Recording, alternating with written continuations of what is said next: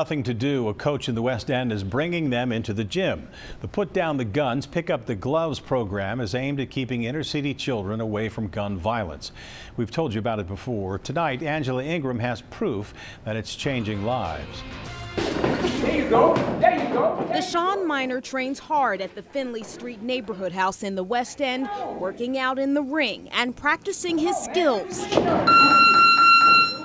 This week, he's getting ready for a big fight, one the whole city is invited to watch, along with youth boxers from all over the city and some from Indy and St. Louis. I'm 62-11.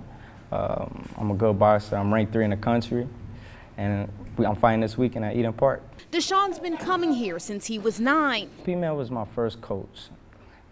He first person that taught me how to throw a jab. His coach, Daryl Pman Jones, says Desean is an example of how his program, Put Down the Guns, Pick Up the Gloves, is working. I continue to do it to help our youth, to help our program, our boxing program, and to bring some of the kids off the street from shooting, using drugs, selling drugs. Jones trains children as young as 9 to be disciplined.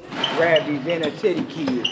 He says if they're in the gym with him, they're less likely to get into trouble, and they learn to settle disagreements without using guns. Because the neighborhood we in, there's so much violence down here. Some people won't even want to step down here. If you got a problem with someone, go to a boxing gym. Take that guy to the boxing gym. Fight him in the gym, and then hug each other.